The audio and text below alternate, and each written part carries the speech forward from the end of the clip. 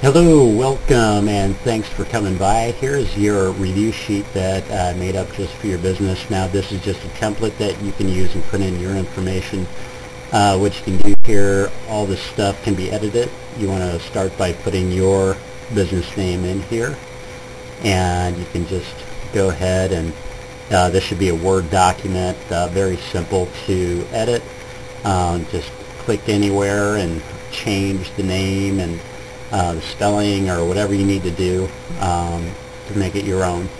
And right in here you also want to put a link to directly to your online Google Business Review site where people can go directly. And I'll show you how to do that here. You're going to put a hyperlink right behind this click here button. And let me go to that real quick. So you want to find your business by typing in your business name and town. If you can't find it, click View All down there, but if you type in your specific business name and town, you should be able to find it. When you do, go ahead and click on it, and it's going to take you to the next page where you're going to find where it says your reviews, the Google reviews in there. Make sure this is your business.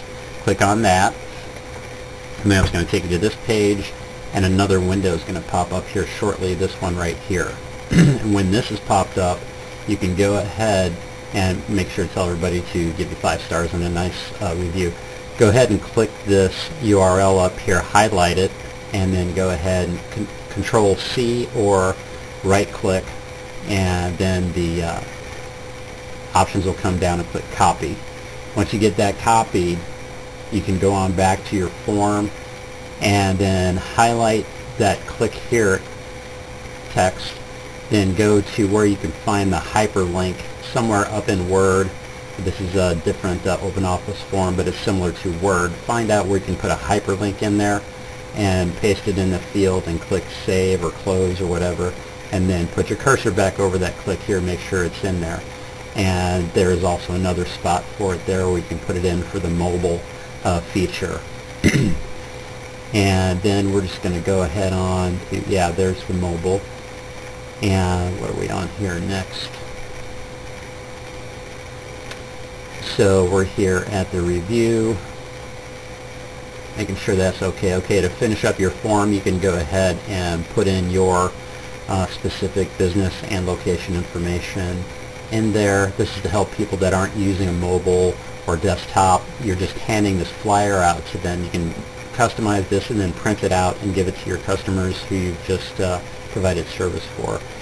And going into further customization, I'm turning this text. You can change the text colors, and I think that white on red looks better. You can also change the background color to more suit if you want to go with your website. That's primarily on your website colors. You can just click in that field, find there in the Word program where you can change the background color, like in this program here. I can just go ahead and change the background color to anything I want. See how it's just customizable, and then you can just change it to whatever. I'm sending it back to red, and then getting to the bottom here. By the way, here there's a the Raleigh Roofing. You can change this image to any image, and then also there's a link that says link above that. There will be a link that goes directly to a YouTube video that explains to people exactly how to leave their review for your business. But anyway, here's how to put a picture image into your document. And so moving on, here's that big long link, and what you want to do with this big link is if you want to text this to people, you can send it right to them to their cell phone, and they can go directly.